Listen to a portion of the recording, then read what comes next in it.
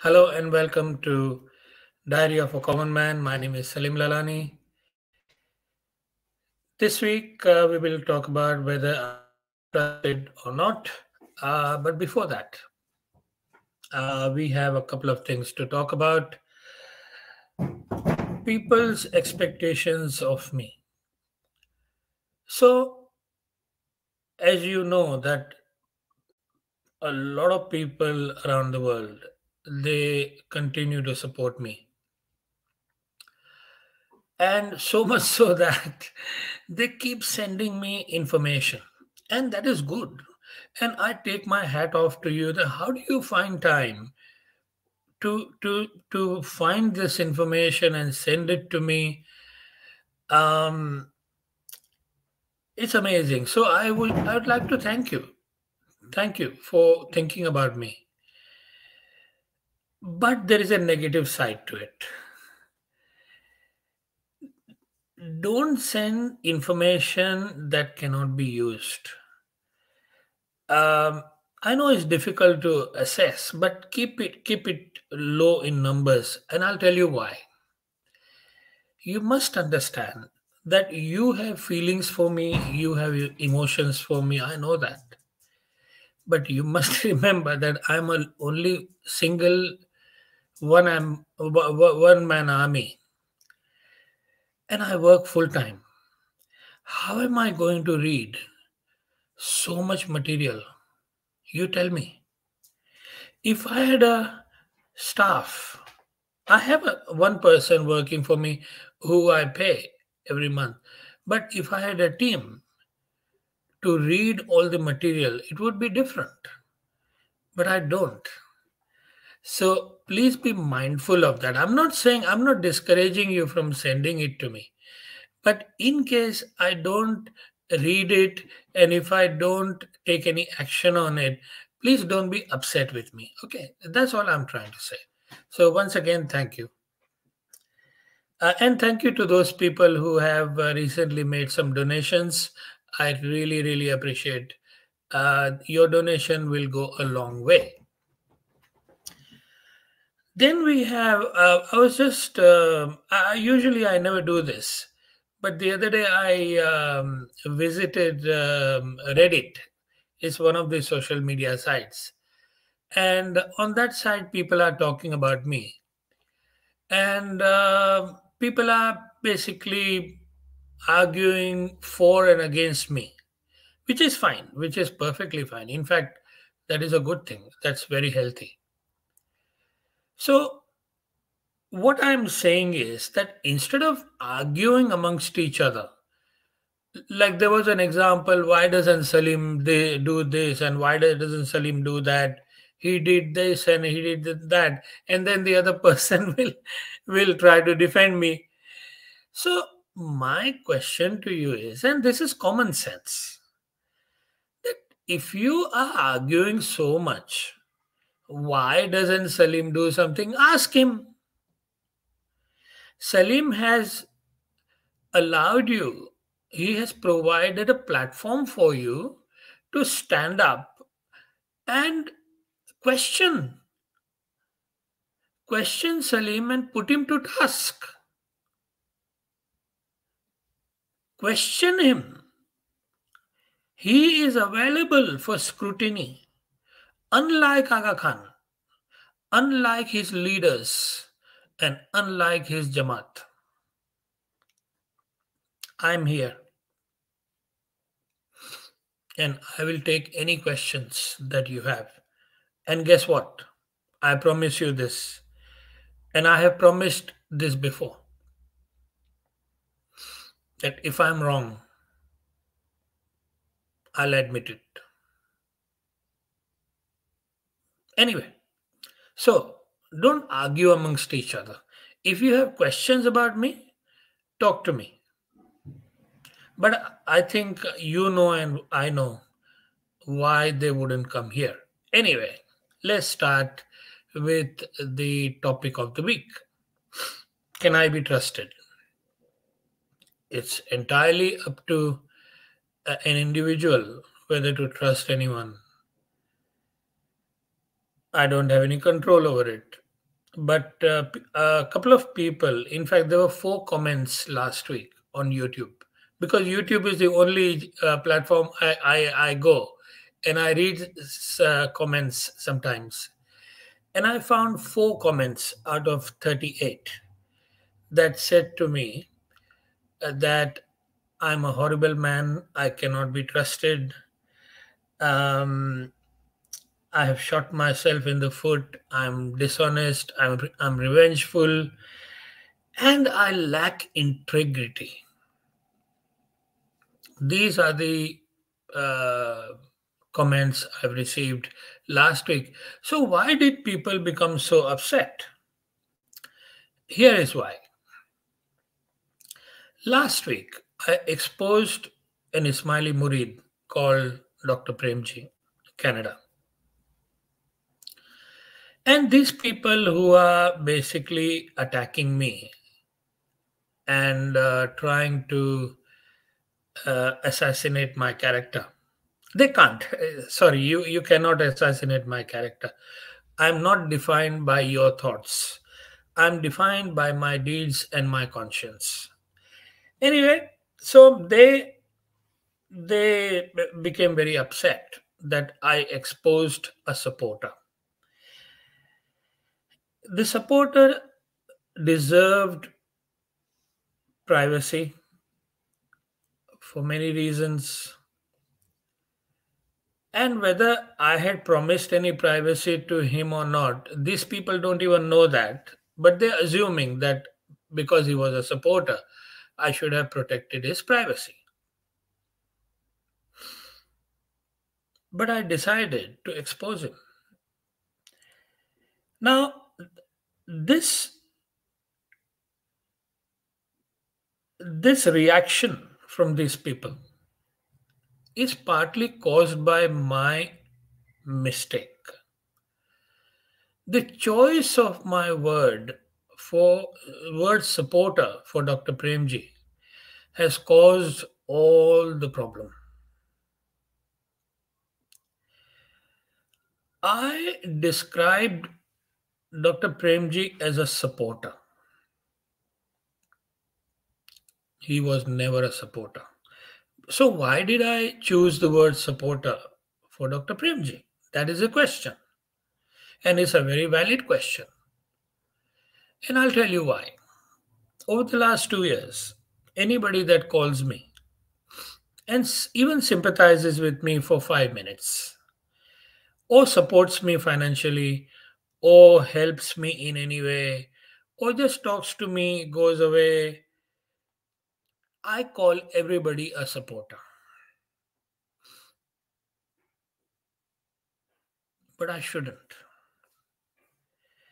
Because I have found, I've learned the hard way that if you choose the wrong word for somebody, it can send out a very different message.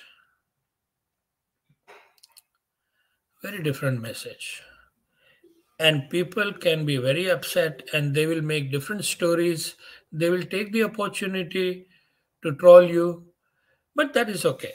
I have made that mistake, and I say to you now that I shouldn't have used the word the supporter, and this is why I would not use the word supporter for Dr. Premji. Now, if he was not a supporter, who was he? We will talk about that in a minute as well. Imagine this situation that you are running a campaign against AgaKhan and you have sacrificed everything towards the cause. And one of the listeners contacts you and expresses their sympathy towards the cause and then enters into a relationship with you for more than a year. You get an impression that this person is so helpful and he talks to me. He gives so much of his time. to talk to me. And that is all Dr. Premji did. He spoke to me. But during those conversations, he did not give away anything, not even information that I require from the Jamaat Khana,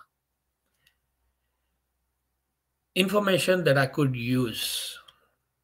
Yes, he might have given his observations, but he did not reveal anything else. So anyway, you develop a trust with him and you tell him everything. Now, Dr. Premji, and I'm a sort of a guy, you might have noticed that I will tell you everything. You call me, I will tell you everything. Sensitive information, I will give it to you without knowing you. You might call me stupid, maybe I am, but that is my nature. I am an open book. I have nothing to hide. People advise me not to be so open.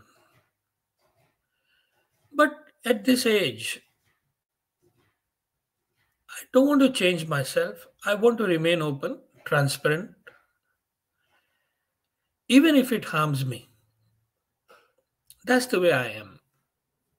Okay. So Dr. Premji knew all my moves, everything. Everything that was going through my mind, Dr. Premji knew. So the point I'm making here is that the transfer of information was one-sided. Okay. He received everything from me. What did he do with that information? I don't know. And I'm not going to accuse him of anything that I don't know. But the fact of the matter is that the exchange of communication, exchange of information was one-sided. He received everything, never gave anything. Okay, anyway, let's move forward. Did he? Okay, so he did not give any information. So from information point of view, he did not support me. So did he support me with any completing any tasks? During that more than a year, I gave him different tasks to complete. Did he complete even one? No. And I was okay with that. I said, fine, he's maybe, although he's retired, but he did not complete even one task. Okay. So, from the task point of view, was he a supporter? No. From the information point of view, was he a supporter? No. Now let's come to financial side. I have been screaming for donation ever since. Was he a donor? No. Not $1.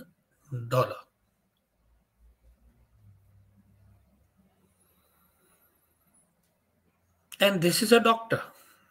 He has worked all his life as a doctor. And guess what? I have donors who are taxi drivers. I have donors who are pensioners. A doctor, a so-called supporter. Did he donate $1? No.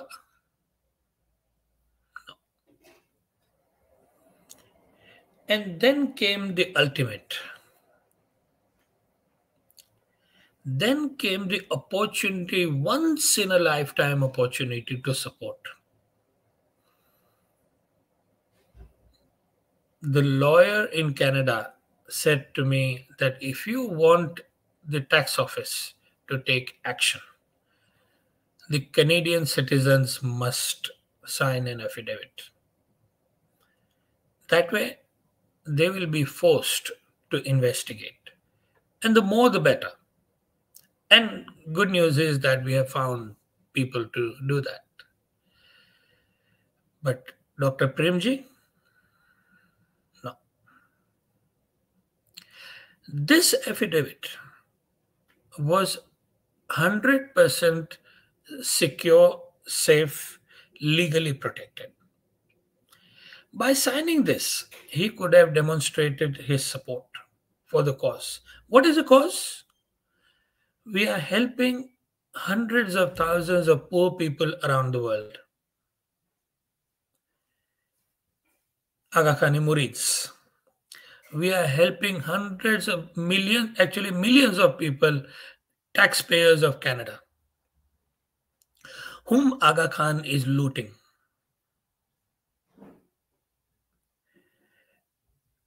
Does it become, if not supporting me, forget Salim Lalani and the cause, forget supporting Salim Lalani. Is this not, as an educated person, is this not your duty? An ethical and a moral duty, if not a legal duty, to report to the government? If an educated person is not going to do that, if a person who is coming across as a supporter of my campaign, if he's not going to do it, who's going to do it?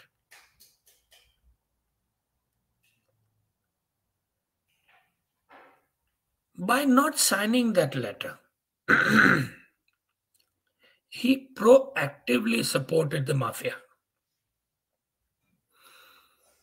pretending to be my supporter. He proactively supported the mafia. Why? Because of the fear of persecution.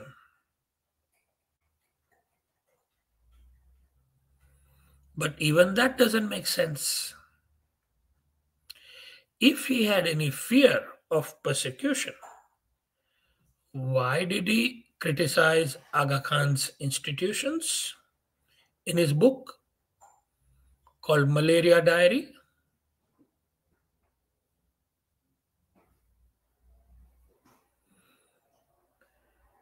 That led me to my decision that such a highly hypocritical person is a root cause of the abuse of the poor around the world.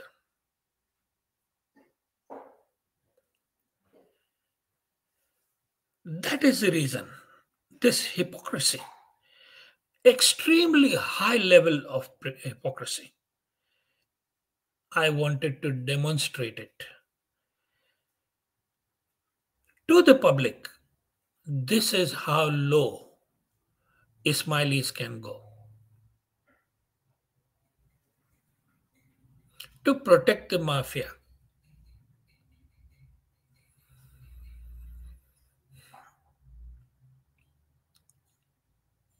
For this purpose, and my use of the word supporter created the wrong picture. Now, one thing we have clarified, one thing we know for sure, that he was anything but a supporter. So what was he? What was he if not a supporter? There are 2 or 3 possibilities, but I'm not sure what he was. He could be a sympathizer. He could be a spy from the Jamaat Khana. Or he's just a gossip monger. You like to receive information and talk. That's fine. He could be either of those 3. And I'm not willing to basically accuse him of being any one of those because I don't know. What I do know is that he was not a supporter. Now, you decide whether I did the wrong thing or I did the right thing. Irrespective of what you think, I stand by my decision to expose Dr. Premji. This move of mine, what I have done is I have basically exposed him in the Jamaat Khana. What is possibly going to happen now is that his own people are going to persecute him. Maybe that will make him realize the pain and the suffering of those poor people around the world. At this point in time, he is completely blinded by his own selfishness. By doing this, he will maybe realize the pain. I don't think anybody will uh, persecute him in the Jamaat Khana, but in case they do, it'll make him realize. Okay. Now, one thing I would like to mention about my critics is that Dr. Premji is the first one I have exposed. During the last 2 years, I've had so many people come and go. Did I expose them? There are so many people working for me right now in the Jamaat Khana. Have I exposed them? It is my responsibility to protect their identity. I will do everything,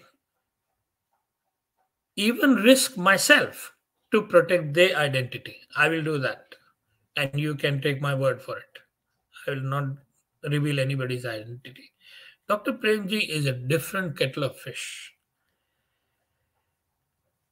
Anyway, now let's come to these people who criticize me. And I don't mind. You can criticize me. That is your right to criticize me. Okay. You have basically the one comment that I paid attention to was I lacked integrity.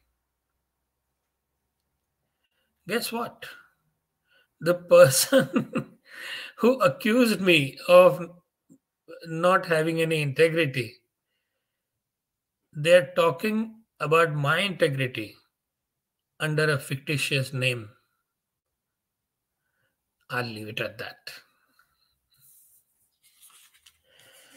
Now, that is basically what the story of Dr. Premji is. Before I take any questions, I would like to request some donations. As I have said, that we are now moving towards the legal system, and this is going to require finances. Please, if you are my supporter, I get so many messages of appreciation, prayers, but they don't pay the bill. They don't pay the bill. They don't run the campaign. What they do, and they are very important, what you are doing is very important, is you are keeping the fire burning in my heart, in my chest. Okay, but it does not pay the bills. So please visit my website www.calltowakeup.org.au. I will greatly appreciate it, and history will appreciate it as well. So if we have any questions, Zahid, please put them on for me.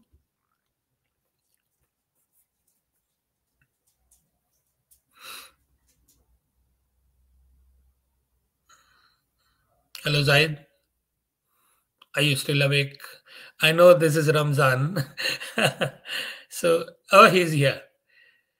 I admire your bravery to come to public and speak the truth. The cowards who are passing negative comments don't have the guts to show their identity and join your video. Yes, I agree. I agree. I agree with, I don't know about my bravery, but I do agree with you that these people don't have the guts. They all they do is to attack you. The first opportunity they get, attack. Okay, next. Salim, even if Premji expressed his support to you, wasn't it wrong to name and shame because he wouldn't follow your request to submit it, and regardless of how you? Okay, your question is incomplete. uh, how you feel. Isn't it completely obvious that your decision to expose his name, his pictures, etc., will stop others from coming forward? No, not at all. My decision to expose his name is based on my integrity. It is based on the behavior of this person, which is um, to basically extract information from me and not help. This is hypocrisy. And I am against hypocrisy. I will expose anybody who is a hypocrite. Okay? Whether they support me or not, that is not my issue. Okay? My supporters are my supporters. They have always been there for me. They will always be there for me. People who are affected by Dr. Premji saga, if they don't want to support me, that is perfectly fine. I started this campaign on my own, no support, and I'm still here. I only look at the divine. I don't look at anybody else. Yeah. So I'm not a businessman. I'm not a strategist that if I do this, or a politician, if I do this, that will happen. I do what my conscience tells me to do. And I will continue to do that until I die. Yeah. All right. Next. Dukhi Mukhi. Sikhs feed everyone at Gurudwara. Muslims feed everyone at mosque. Why Aga Khan sells and pockets money of the food instead of feeding poor? Yes, that is a very valid question. And I hope somebody comes out and talks about it. I've spoken about it so many times. That these people like Dr. Premji, they are supporting this system which is allowing Aga Khan to become ultra rich at the expense of the poor. Yeah, good point. Next. You say Dr. Premji knew all your moves. Did he know that you might at any time reveal his name? No, I don't think so. He thought I was an idiot. Next. Salim, you seem to forget that each individual has to make their own judgment as to what part of the campaign they can support. Because only they know their circumstances. And when you said you are going to keep the affidavit confidential, you're wrong. What is the guy working in that office in Agakhani? And he gets to know. Do you even know, Mr. Mehta, what is an affidavit? Before you make a comment, go and learn what an affidavit is. Okay. And then make a comment. All right. Next. Isn't it true that you have always maintained that good people who contact you will remain anonymous? If Dr. Premji didn't want you to submit legal forms, I don't see anything wrong with that. Maybe you're not listening to what I said. So if you don't want to listen, then why do you make comments? Do we have unlimited time to argue? What I just said, go and listen to it first. I have answered this question very, very simply. So please do it. This is not the time to argue. Okay. I have said, I'll say once again, go back to the previous question, Zahid. He didn't want to submit a legal form. I don't see anything wrong with that. It is your ethical, moral duty to do it. If you don't do it, you're supporting a mafia. And you're doing it in 100% secure manner. I even offered him to go to a lawyer and seek advice. How to, is there any risk to his name? He didn't even go to the lawyer. I said to him that, look, this affidavit will go to CRA via my lawyer. No, there is no way the lawyer will reveal the identity of the person on the affidavit when he has said that my name should never be released. And by the way, do you know, you call CRA and ask for a taxpayer's details, the names and things like that. Will they give it to you? Will they give it to you? They never give out names to anyone. Affidavit is 100% secure. And you don't see anything wrong with not supporting the system when you have spoken to Salim Lalani and got all this information for 1 year. And by not signing the affidavit, you are actually supporting the mafia. You have decided that you will support the mafia. And that is why I wanted to feed him to the mafia. I will feed him to the mafia if he's going to support the mafia. And I will do it again. Anybody that tries to betray the public, like Dr. Premji did, I will expose them as well. And if people have that intention to fool around with me, they will get this. So if you want to help me, come to me with a genuine desire to help the poor, genuine desire to help the taxpayers of the country, genuine desire to do the right thing. But I don't think you understand these things, what is right and what is wrong. So, look, we don't have time to argue about this. Okay. If you have an opinion, keep it to yourself. And we've allowed you to express yourself. You are more than welcome to do that. Okay. Next. Ismaili website says 75% target achieved for Jamaati funds. Don't you think it's a trick to fool Khojas if they show the true 15%? But then how do you know it is 15%? So if you come up with something, then I can maybe agree with you. Yeah? Okay, next. If your name is on illegal, it becomes public knowledge. Even if you make donation, okay, I am the truth. I am not going to argue with you. So you need to learn what an affidavit is first. I already told you that it is under the condition of anonymity. Affidavit is not a public document. It cannot be given to anybody and everybody. It is with the lawyer and with the CRA.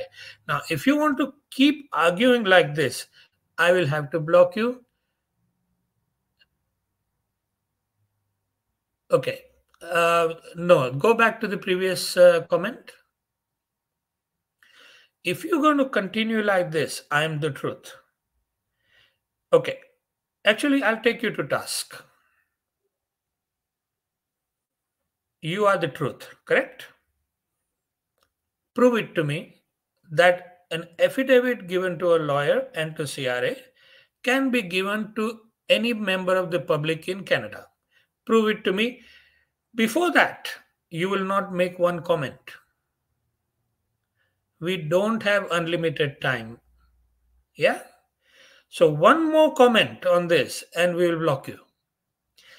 The fact that I allow you to speak on this platform does not mean you can abuse it.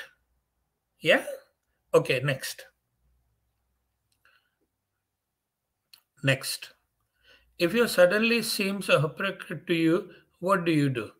Mr. Mehta, you need to listen to my what I spoke about today. I have already answered this question. Please do not ask questions which I have already answered. If you again like a previous thing, if you don't understand, then please don't make comments. Yeah. Thank you. Yeah. All right. Ignore messages who are complaining about spilling out the name of someone or someone for that matter. Ismailis are trying to divert your attention for exposing their imam. No, no, yeah, you are right. They are trying to divert my attention, but they will get nowhere. It doesn't affect me in any way. I am just providing a platform for everybody to express themselves. They have expressed themselves, and that is fine. Nothing wrong with that. But they can't continue on and on arguing about it. Yeah. And if they have some substance, bring it to this platform. So, say, for example, this I am the truth is saying that affidavit is a public document. Now, obviously, this person doesn't know what an affidavit is. Okay. No need to apologize. People here complaining, trying to scar other Ismailis from coming. Yeah, exactly. Okay, next. Even if someone's identity is exposed, what difference would it make? What is your imam going to do? I mean, I have handed it to you. Yeah, good point. Next. Could you provide some insight on the case against AgaKhan? Which case against AgaKhan?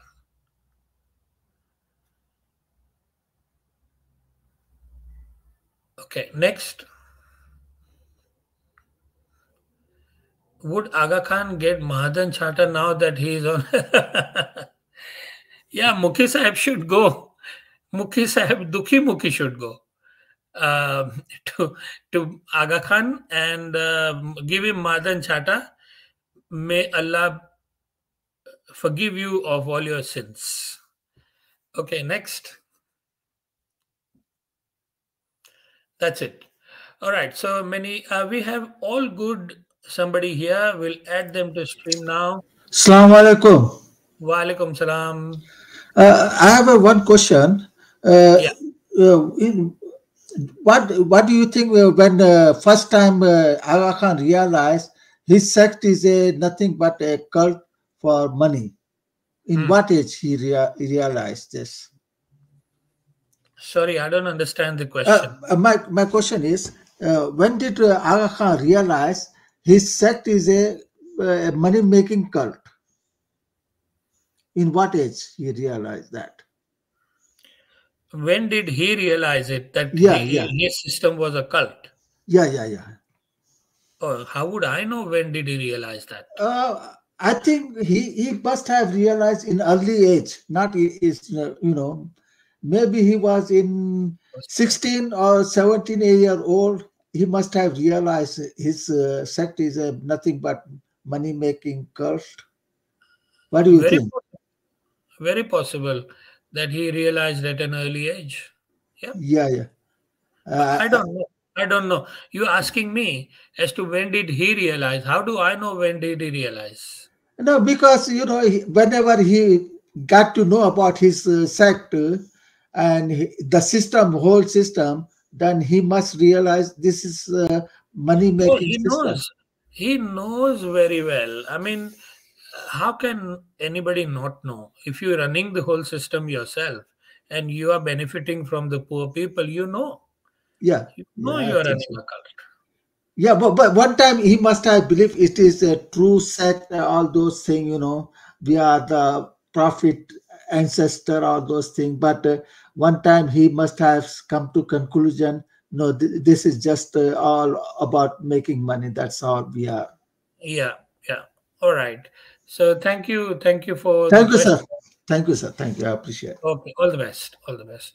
So, guys, thank you so much for attending in really large numbers. I really appreciate. And those people who don't know what an affidavit is and the condition of anonymity, please learn before you make comments. Yeah. So, thank you so much. I appreciate. And I look forward to talking to you next week. Same place, same time. Be nice to each other. Bye bye.